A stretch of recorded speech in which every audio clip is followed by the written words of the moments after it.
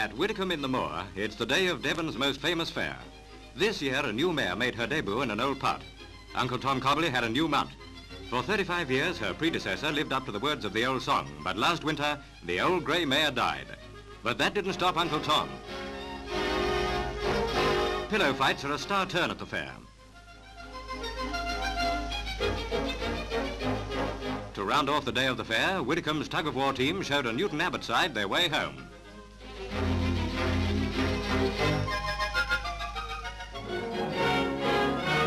Cardiff Castle, built on the site of a Roman fort 9 centuries ago, with its 450 acres of parkland, becomes the property of Cardiff citizens.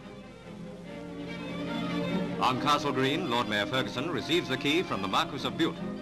The Bute standard flies next to the flag of Cardiff. For nearly 200 years, the Bute family have owned the castle. Now, Cardiff aldermen and councillors enter the Norman Gate to take over their new showpiece.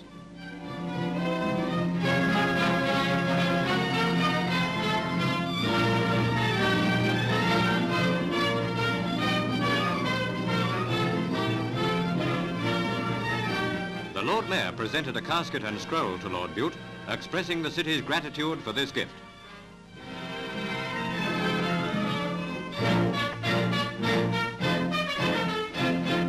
And at night, in Sophia Gardens Field, the city went gay.